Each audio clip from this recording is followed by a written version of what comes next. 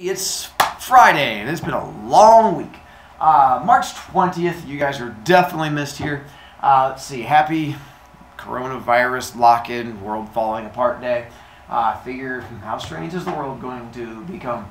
Still, social media, go on there, give us a chance to communicate. Today, just wanted to check in, so at least we get to see each other a little bit. It's going to be a really short video because most of what you're doing today is going on Socrative and taking a quiz. So I have to do some kind of learning thing with you. I have now officially updated grades, so you can go on to Skyward. It's your fourth 9 weeks, which is just going to be the quiz from Olympians. If you never took the Olympians quiz from before, when you were gone last Friday, and so now it's a 0 on there, because I kept telling you to take it this whole past week, then you can contact me, and I'll see what we can do. But for now, the Olympians quiz is the one that's going to be open. So I'm going to have you guys go into it. All right. I'll be honest. Normally, you guys have a much tougher quiz, and you'd have the paper version of it, and you'd have to do a lot more thinking that goes into it. But quite honestly, as chaotic as everything is right now, I gave you a fairly easier version of it to try and help you. Is it perfectly easy? No. Some of you are probably still going to fail it. Some of you guys are not even going to do it. But I figure for those of you who do choose to do it, with everything that's going on and the chaos, I figure, did you pay attention? Did you watch the videos? Did you laugh at my jokes? Did you enjoy me kidnapping those 2 children the other day? Then you'll be fine. Take the quiz, and that's what I'm aiming for. So I'm not trying to make it the toughest thing ever. In order to take a quiz, go to Socrative. Just as always, room name is going to be Kyvorb. Log in, last name, first name, and then I'll do the grading and stuff like that. It should tell you your grade at the end. I think that's how I have it set up, unless I messed something up or something along those lines. And then you're good to go. And that's it for today, because I'm not going to make you watch really long video. Some of you contacted me about doing the Underworld one, so I'll see what I can do. I'll send out a remind. Or post a thing on website-y thing that you went to find this, and we'll figure that thing out from there.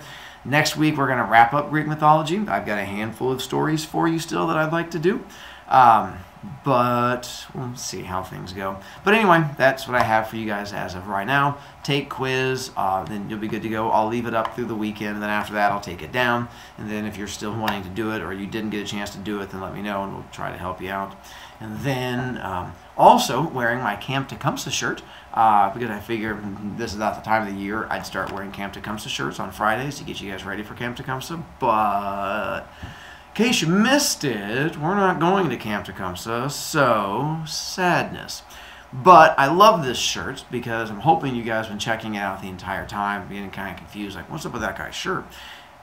This is actually the second video I recorded, because I did the other video and I got like a minute into it and I kind of ruined it because I told kids why the shirt was upside down. I realized it'd be much more fun for me to teach for a while with you guys trying to figure out why my shirt was upside down than like maybe trying to turn the iPad the other way and getting confused.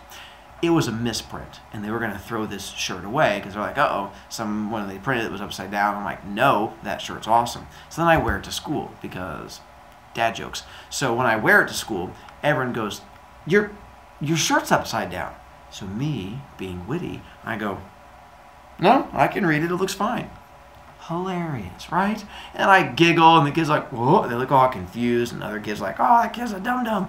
And we get a chance to bond. So this time I figured the closest we could do is I was just trying to stand like really close to the camera so you could see the shirt and then just be confused. Some of you have not figured it all, and you're just like, what? I thought it was Lakum Wahia Sehi. And you're like, I thought it was a different camp. And then you realize, oh, it's upside down. If I could like do a cartwheel, like watch this. Did you see it? Normal. It really feels like I nailed it. Okay. Now I'm just babbling because I miss you guys and I don't want to get off the screen. But till next week, I guess enjoy your time away. We have the final test coming up next week. I'm still trying to figure out how exactly I'm going to go about doing that one. There is a homework. Oh, I guess I should give you. There is a homework assignment that goes with the quiz, which I totally forgot to assign to you yesterday. Oh well.